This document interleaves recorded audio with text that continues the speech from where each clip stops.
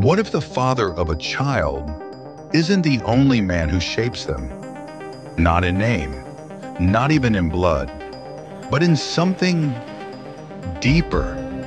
There's a strange theory, one that lingers on the edges of science and speculation.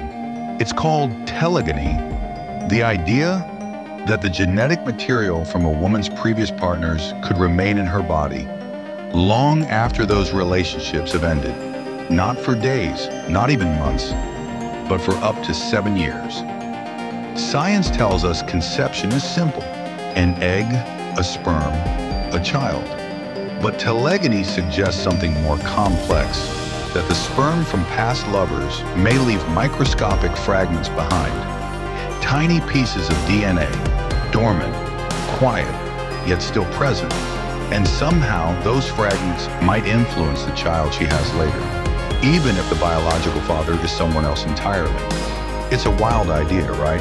But think about it. The human body absorbs, adapts, remembers, scars, emotions, memories. Why not genetic echoes? Some say this could explain why certain children don't quite resemble their fathers, not just in looks, but in voice, movement, even personality. The shadows of former partners, written silently into the next generation.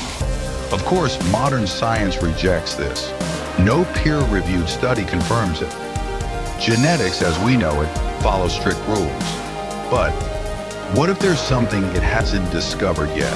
A hidden mechanism, a deeper memory, something ancient, something biological, something we can't yet see. Maybe telegony is nonsense, or maybe it's a truth we're not ready to accept. But one thing is certain, our bodies are archives. They hold more than DNA. They carry traces of the past, of every touch, every connection, every story. So next time you see a child and wonder who they take after, remember this strange idea. Sometimes the past doesn't just fade. Sometimes it stays inside us, waiting. Please subscribe and follow for more.